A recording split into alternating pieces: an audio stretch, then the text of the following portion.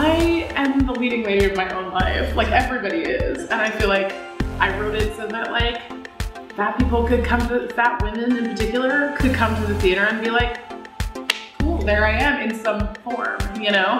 I feel like I see a lot of amazing feminist theater all the time, written by wonderful female playwrights that I do not relate to.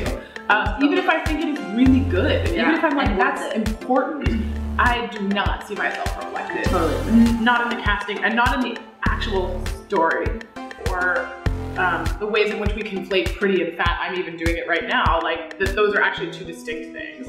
Your value is actually not wrapped up in your physical appearance, despite what society constantly tells us. And I think particularly gay men and women feel this pressure. And I think no one is more aware of that than fat people. Like, it's also just like, the world is literally not built for you. Like, they don't want you anywhere. It's very clear, like restaurants, airplanes, like they do not want you there. I don't care if they talk about that much. Like, I want them to be like, oh my God, my best friend and I have the same thing. And I'm like really trying to reject this idea, I have been for a long time, that romantic love is the only kind of love in our lives that like touch us deeply and shape us and break us and build us.